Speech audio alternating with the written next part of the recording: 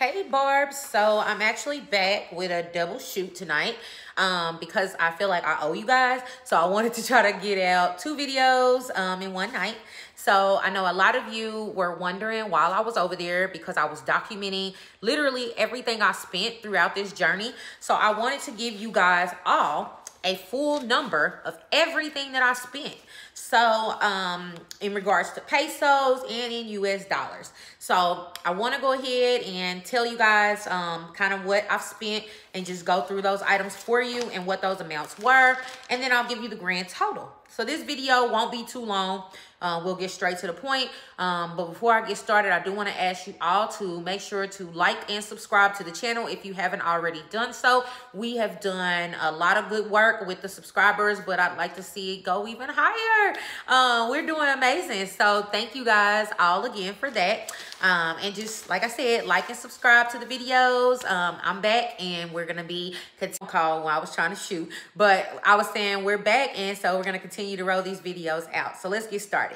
So, first thing that I wrote down on my list, of course, is my flight, because that was already paid for before I got on the flight. So, I mean, before I actually got there, but that was actual money that I spent, right?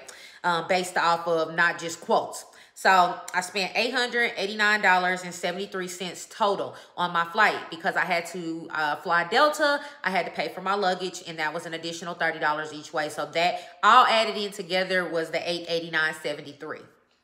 Okay, next, I added up the deposits that I had paid initially because that was also money that was already paid, right? So it was $150 to the recovery house, $250 to Duran, $150 to my coordinator for coordinating my surgery and organizing everything with Duran. Quick thing before I move forward. If you are having surgery with Duran, pay for a coordinator. It's not going to be a simple process if you do it without a coordinator. They're not going to communicate with you. It's going to be extremely hard for you. So just save yourself a headache and find a good coordinator and pay them. Because it's not going to be worth the headache, sweetie. Not when you get over there. So do it. And so that was $150 for the coordinator. And those were the little things that, of course, that I added up prior to going. So now when I got there, first thing I paid when I got there was to my recovery house because that's where you go first. So my recovery house, when I got there, my amount was supposed to be $1,505, and I don't know how she changed it to $1,530. I didn't even feel like arguing. I was just like, okay, whatever. It's $25. I'm, not gonna argue. She was just like, oh, the rate change. I meant to tell you, and I kind of felt like it was some. But I didn't feel like arguing. It was my first day there. I'm like, $25. I'm not going to pick a fit over $25. And I got to stay here with these people and they got to take care of me. So here go to $25.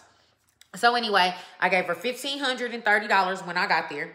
I had to see a hematologist. I don't know if you guys remember that when my hemo was low, that hematologist cost me $80. Then my first day, I tipped my driver $20. We went to the grocery store. I tipped them $5 US. My blood work and my labs was the next thing that I paid for. That was $300. The oxygen therapy breathing test that is required before surgery with Duran, you have to pay $100 for that. The medicine for my hemoglobin, after I seen the hematologist, and that cost me $100. My IV for my iron infusion, which is crazy because they gave me stuff to do an iron infusion and they sent me to my recovery house. My recovery house had to set up the IV, but they charged me $25 for the IV, which I was kind of like, well, why wouldn't that be included in my stay? But hey, whatever, they charged me $25. And then my echocardiogram, which is also another required test that Duran makes you take. And that's like a test of your heart and all of that. That was $100 you pay to that lady when you're at the clinic. And then my actual surgery was, when I got there, I paid $5,050 for the surgery. But this is where stuff got interesting. So I paid the $5,050 for the surgery because remember my quote was $5,300. I paid the $250 deposit, which I've already added that in. So $50 is what I'm paying. So then my faja, that was cool. They told me $150, it was $150. But my blood transfusion, ended up being $275. Now, when I was quoted, they told me, and I'm going back into my notes to tell y'all what I was quoted. When I was quoted, my blood transfusion was only supposed to be $255. So they added $20 to that. Then the pain pump was $200. Which again, I'll say it again, don't buy that pain pump. Save your money. Get you some pain pills from the state. Don't buy that pain pump. Save you $200. I'm sorry because I'm probably hating on their money, but I swear that was a waste of $200 I wish I'd have kept in my pocket. Anyway, insurance. Another thing. They quoted me $170 for insurance. When I got there, my insurance was $225. Mind you, the insurance is mandatory, so there's no getting away from that. But that was still a big increase based off of what they told me initially. So I'm saying all this to say, remember how I told you don't just get exact figures. Always make sure you have a little bit extra in case. This is a prime example on why you need to do that, because stuff changes once you get over there and they know you want that surgery and they know how desperate you are. Like, they start throwing different prices at you, and if you want it bad enough, you're going to pay. How am I going to argue with them about their price? Because, I mean, yes, I said, you know, my quote said this, and she was like, no, it's this. So it's kind of like, well, either you walk away and don't get surgery or you pay the money. So they kind of got you backed in a corner where you can't, you over there. You're not about to walk away for $50 or, you know, saying 50, what was that? 170 plus 225, so that was $55 for the insurance difference, and then another $20 on the transfusion. So I'm not about to walk away and I done flew over here for $75. I'm not about to do it. I'm gonna give you the extra money. But for those women who probably didn't come prepared, that could be a deal breaker. So I say all of this for all of my followers, just so you guys can know, be prepared. I don't want any of you guys to get over there and not be prepared and not have the money. So again, the insurance ended up being $225. I bought an extra boppy pillow. I think I told y'all that while I was over there. Her name is Natalie Boppy Pillows. If any of you guys are in the Dominican group that I've shared once before on one of my videos on Facebook, you can type in Natalie Boppy Pillow and she will come up. She actually comments on a lot of stuff, and she delivers. Wherever you are, clinic or recovery house, she will pull up on you and bring it with no charge. Just pay for the boppy pillow. So it was $30. I also bought a BBL pillow from her right before I left, which was $55. Mind you, I haven't even used the BBL pillow yet, so I probably will tell you guys to save your money on that. I've used the two boppies that I have. Like, I have the one boppy that I bought from them, which is my favorite one because it is way bigger and it's firmer, and it's softer to my butt. So I actually take that one like everywhere, kind of like in my bed, around my house, you know, that type of thing. And then the other one that I have, I just leave it in my car. So that way when I hop in the car, I'm not having to keep moving a boppy in and out. But the other one, that's my favorite. So if I go get my lashes done, that's the other one. The other one, that's what I take with me because I got to lay on my back and my butt. So I lay that boppy down and she got some other pillows and stuff for me, and it works. So the boppy pillow that you buy in the DR absolutely is my favorite. You don't probably have to be like me and buy two. I'm just excessive like that. So I got two and it works. So, but if I could do it all over again, I would probably buy two of the boppies in the DR opposed to the one that I bought here, because the one that I bought here, I paid $40 for, and the one over there was $30 and it was better.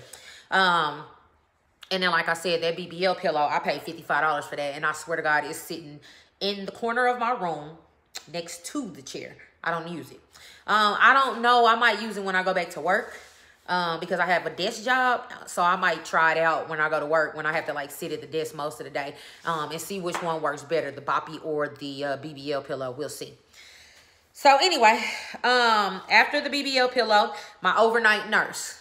So I don't know if you guys remember, my overnight nurse was supposed to be included in my recovery house. Well, because I ended up having to stay in the hospital 2 nights instead of 1 because Duran got tired the first night and didn't want to do my surgery, I had to pay 2 nights for my overnight nurse. So the first night was supposed to be covered, and then the second night I had to pay for, which she said it was $100. That's another thing. My representative told me $100, and I'm I'm a question asker, and I ask questions. I communicate with people. I talk to people. So I was talking to my overnight nurse while we was there, and I asked her, I'm like, if I wanted to refer you to other people and whatever, what do you charge a night? And she was like, oh, I charge 50. So then I was thinking to myself, oh, you charge 50. She told me I had to pay you 100. But I didn't say anything. I just took it as, okay, I'm paying for both nights, opposed to her paying for one and me paying for the other. So they pull a lot of slick stuff on you while you over there. And that was my whole purpose for telling y'all this story. Because they pull some slick shit over there. And you got to be cautious, but you also got to pick your battles. So again, this is my recovery house. I'm not trying to make any enemies. I ain't even had surgery yet. So I just took it on the chin. I paid her the 100 and I tipped her 20. So that was 120.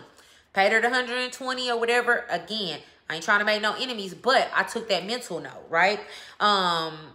So, you know, if I was to go back, I'm going to make some different changes. I know how to operate stuff, but I also know how now I can share my stories with you guys, and you guys can be hip before even going over there. Like, you have to understand, going over there, we are a business to these people. We are their livelihood. So, like, you can't be mad at the hustle, you know, because I work in sales. So I get it. You know, like, everything, you know, at the end of the day is about a sale. It's about a dollar. It's either your pocket or mine. I get that mentality. But I also feel like it's very, very, very insensitive when people are actually having surgeries and their health is at risk and you're squeezing them. So again, no big deal. I paid her 120. I'm not going to go into all of that, but that's what that was. Okay. So, the next thing, the oxygen chamber. So as you guys already know, I developed necrosis. I ended up doing the oxygen chamber at $75 a pop. I did 3 of those. So I wrote those down 3 times. Each time I went to the oxygen chamber, I had to pay my driver, Jose, because that is not included in your regular round trips or, you know, your base package for your recovery house. So each time that I went over there to the oxygen chamber, that was $20 because she was on the other side of town. So 3 times doing that, 20, 40, 60. And then while I was over there, I ended up taking an additional $200 and converting that into pesos. Remember, initially, before I got over there, I had $300 converted through Travelex. Well, when I got over there, they have in the grocery stores, it's Western Union, and you can actually convert US dollars in the Western Union inside of the grocery stores there. And I actually discovered that you get a better return on your conversion through Western Union that's there. Better than I got through Travelex. So I know I made that video about Travelex before. And if you're not, I mean, like, if you're okay with going over there and then converting your money, great. Go to the Western Union over there. But if you want to have it done before, still go through Travelex, because that's the best place you can do prior to going over there. Because our Western Unions here are not going to have pesos on hand. Their Western Unions will. So again, if you don't want the extra stress of trying to get to a store and convert, then just do it before you go. But I ended up converting an extra $200, and again, I initially had $300. So that's $500 that I ended up having in pesos. Now, when I was leaving, I stopped at the gift shop in the at the airport, I'm sorry. And I spent $80 on little trinkets for my family. I didn't realize that I hadn't bought them anything. And I'm telling you guys this because I'm pretty sure you guys are going to want to do the same thing. Like, nobody goes over there and then doesn't think about their family or whatever and bring something back. So I figured like that would be a good thing to include, to let you guys know, hey, I spent $80 on my family to bring back little trinkets. So also, I extended my stay, as you guys know, because I ended up having to have the second surgery. So extending my stay, although I didn't have to pay anything additional for my my flight, I did have to pay my recovery house another $260. I get it. It's a business. I'm not complaining. I had to give her extra $260 for 4 days because I was supposed to leave on Monday. I left on Friday. So no big deal. I needed their care. They did take really good care of me. I ended up getting 14 massages while I was there. And you know, like, I mean, the lady that was handling all the money wasn't actually there, but the people that were there were really nice. They took really good care of me. I don't have any complaints on how they treated me, especially lady. She's the main lady in the house, and she does the massages, cooks the food, and all of that. Like, she was the bomb.com. I think I told you guys about her before, but yeah, she was the bomb.com. If I ever go back to that recovery house, if I ever go back, I would go back based off of her. Because like I said, a couple of the other things I was just kind of like, and I don't know if it's like that with every recovery house, because again, this is my first experience. But I just felt like, you know, like even when I had to extend my stay, we had to do like a sense of negotiating. Whereas like, I was like, okay, well, if I extend my stay, how much is it going to cost? And she was like, it's going to be $260. And then she was like, you'll have to pay for your own transportation and your laundry. And I'm like, what? I'm like, come on, man. I just spent good money with you, and you about to nickel and dime me? You can't take me to the doctor a few more times? So I ended up having to actually tell her, like, you know what? I'm going to just look around. I'm going to look around and see if I can find another recovery house and have them come pick me up. Because I could take my money elsewhere. Like, you're not going to do me like that and nickel and dime me. And you know I'm in an unfortunate situation because now I want to stay a few more days because I had to have another surgery. So now you're going to start trying to nickel and dime me all over again. No, you not. And so when I hit her with that, that's when she came back and was like, no, just the $260 and that's everything. We'll take you back and forth to the clinic, and, you know, you don't have to pay anything extra for your laundry. We'll do that complimentary. And I was like, you know, you should have did that at first. But again, it was very vacant there. So I do understand that she was probably trying to make as much money as she possibly could, which is understandable because, remember, I was the only girl for the longest. It was one girl that came after me, and she came and left quick, like, and then it was another girl that came right before I left, and I want to say she was only staying for a few days too, and she was out. Both girls ended up just getting their breasts done, so that wasn't really any major procedures. Like, I was getting where they had to stay. So you know, again, operating just one girl at a time and you got all those workers, I can understand that, you know, hey, you gotta get the money some kind of way. But I just felt like her knowing my situation and everything I had been through, I just felt like it was insensitive and not humane for her to penny pinch me like that. So of course, again, like I told you before, I work in sales. I bargain, baby. So I already knew if I told her I was looking around, she'd come with something a little bit better. Or I was actually going to move around. Don't play with me. I will. I would actually pay more just to move around and prove a point than for you to feel like you got over on me. That's me. Not everybody's like me, but I think I had just got to the point where I felt like I had been nice for so long that it was just like, okay, y'all playing with me now. So anyway, came out of that extra $260. So the grand total on what I spent actually was $10,919.73. That is the grand total of everything that I have spent while I was over there to get there. This is not including any supplies, anything I've spent since I've been home, because trust me, I've spent a good penny on supplies and things since I've been home. And those I'll kind of update you guys on as the time is going, but I wanted you guys to at least know what you should possibly kind of gauge going to see Duran. Now, of course, your expenses aren't going to be the same as mine.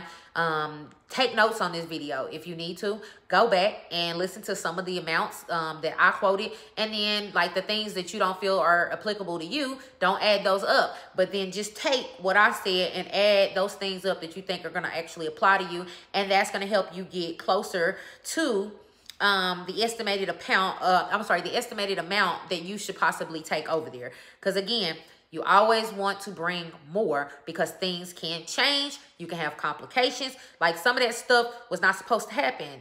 You know, I was supposed to have to do the oxygen therapy and, you know, all the additional driving and all of that stuff. But hey, shit happens. I had to stay extra. So you want to be prepared. Like imagine, y'all, if I came over there with just the money for my surgery. All of that happened to me. I didn't have the money to extend my stay. I didn't have the money for the oxygen therapy. I didn't have the money for none of that. Could you imagine how they would have treated me over there? Because when you ain't got money, trust me, you get thrown to the wayside. Because it's a business. You got to respect it. They don't give a damn about all that stuff. They want their bread. And if you ain't got it, move out the way, please. You know, nobody wants to do anything for you if you don't have any money. And I think that's even kind of in America too. It's like, if you don't have no money, you don't have no insurance. It's like in the medical industry, oh, well, we'll see you later. But you just gotta be prepared. You gotta be prepared. Oh yes, my second surgery, just so y'all know, that $200 insurance fee, $225, that is what covered my second surgery. So I didn't come out of anything out of pocket for that second surgery. That is what your insurance covers. So everything, you know, taking me back, operating on me, all that stuff, it was covered. I didn't have to pay an additional dollar for any of that. That was all covered. And again, I've said this many times before. I highly recommend Dr. Duran. Even since surgery, I have sent her pictures of my stomach of my scar to see how it's healing. And they've responded, hi, Rachel, everything looks good. Or, you know, whatever the case may be. I have not had any incident where they have not responded to me. I have seen in some of the surgery groups where some of the girls are like, they won't respond to me. And my word of advice for that is work on your approach. And I'm not saying that you guys are being rude. Please, please don't take any offense by that. But it's, you know, it's better to be kind to people than to come off rude and think people are going to respond to you and help. Like, you got to treat people how you want to be treated. I'm always, like, even when I was there and I was frustrated, I haven't been disrespectful. I haven't been mean to anybody. I've always kept a smile on my face. Even when I was irritated and I was kind of like trumping my recovery house lady, I didn't do it in a disrespectful way. I was just like, okay, you know, I'm just going to see my options. You know, you got to play that role. You can't expect people to do for you and you're being mean. It just don't work. Be nice all the time. Because again, these people are providing you a service. Yes, you're paying them your money, but they're providing you a service. So the fact that they're providing you a service, you want to be kind to them, right? And if you have questions after surgery, I haven't had a problem with anybody responding to me. So I don't get the approach where a lot of the girls are saying they can't get a response. It's got to be something that you're doing. I don't know. Let me not say that. I just try a new approach, or either, you know, you might be asking too many questions. I don't know, but I know any question that I've asked, I've got a response. And I don't bother them and I don't ask them nonsense, because a lot of the stuff that I have questions about, I will Google to find out answers before I even ask them a question. So like literally the only questions that I might ask is I might take a picture of my incision, which is something that they can look at to tell, you know, to ask, how does this look? Does this look normal? Does everything look good? And they say, yes, everything looks good. Take care, sweetie. You know, that type of thing. I'm not going to ask them dumb questions that I can find out the answers to myself. And I think that's where also a lot of girls get left on red, is because they start asking questions that you can literally go find the answer to. Not saying it's anything wrong with asking questions, but sometimes just utilize your resources. And again, I'm a resource for you guys, so I don't mind you guys asking me questions. Just be patient with me and give me time, because like right now I'm getting back to it. I just mentioned on the other video, I'm willing to go live. So if you didn't watch the other video and you're watching this one, you can leave in the comment section below a date and a time, and evening wise, because I'm sure a lot of you work during the day, and I would be willing to go live in the evenings to answer all of your questions. That way we can get them out. So if you didn't watch the last video and you're watching this one and you're hearing me, make sure if you want me to go live, leave a comment and just state a date and a time, and then I'll pick a date and a time and then go from there. So anyway, that was all the cash. Now the pesos that I spent while I was over there, I'm just kind of gonna round this all up for you. I ended up spending $15,758.39 in pesos while I was over there. Now, I went to the grocery store a few times. The first night I was at the hospital, because I hadn't ate all day, I had to buy my own food. So I ended up having to buy food, different medicines I had to buy while I was over there, different creams. I had to buy, I actually had to buy tampons and stuff right before I left, because I started my period again. I actually had to pay for a ride for Lady the second surgery that I had, because I needed somebody there with me, I had to pay for a ride for her to get to the hospital. Which no problem. I had to pay for that ride, you know, different little stuff, Neosporin, you know, stuff like that. So that's where all my pesos pretty much went. And then all the rest of my pesos. So again, I spent $15,758, which I did the math on that. It's actually about $315 roughly. That I had in pesos that I actually spent and like kind of dished out to different vendors and stuff. So the rest of my pesos when I left, I didn't tip my workers like in the recovery house as I was going. I actually just tipped them at the end. So everything that I had left, I just gave it to everybody that was there. I gave the most to Lady because she did the most for me, and then I gave the other girls a little bit as well, and then I tipped Jose again, my driver, before I left. Like I emptied out everything I had in pesos. I didn't want to take anything back, so I gave it all to them. So it was roughly, you know, it was roughly about $80 or so in $180 in US, you know, in pesos or whatever. That I kind of split over 4 people at the recovery house and 5. So I split it over 5 people. So, but again, Lady got the most because Lady did the most for me. Jose, I think I gave him like the equivalent of $20 or whatever. So anyway, because he had been getting tips for me throughout the whole trip. So he made a good amount of money off me. So he got the shortest end of the tipping stick at the end. But he had been getting tipped throughout the whole process. And I kind of tipped Lady, like when she called the store for me and stuff, I would just give her the change. And like I said, that was just courteous. And when I tipped her at the end, like you can tell those people live in poverty and like they be needing that stuff. I don't know what they get paid, but she was like, she gave me a hug, and I actually even gave her daughter, her little baby, some money. But she gave me a hug and she was just like, thank you so much. Do you need anything? And I was just like, no, I'm good. Thank you. You know, cause like she was a lifesaver. I don't know what I would have done without her assistance and her, her helping me through it all. Like it was points where I couldn't even pull up my own damn clothes and, you know, and stuff like that. So honestly, I appreciated every single thing that they did for me. And I wish I could have tipped them a little bit more, but I think that was sufficient for, you know, what I had left and whatever. I just, like I said, I got the extra $200 in pesos, and then I was just like, whatever's left, that's what they get. So that's what we did. So that's still, even the pesos, that was included in the grand total that I gave you.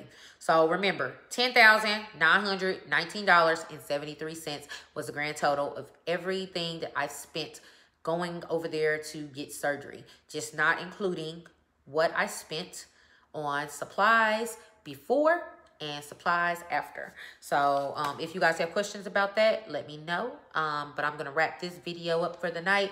And again, thank you very much, and we will talk soon.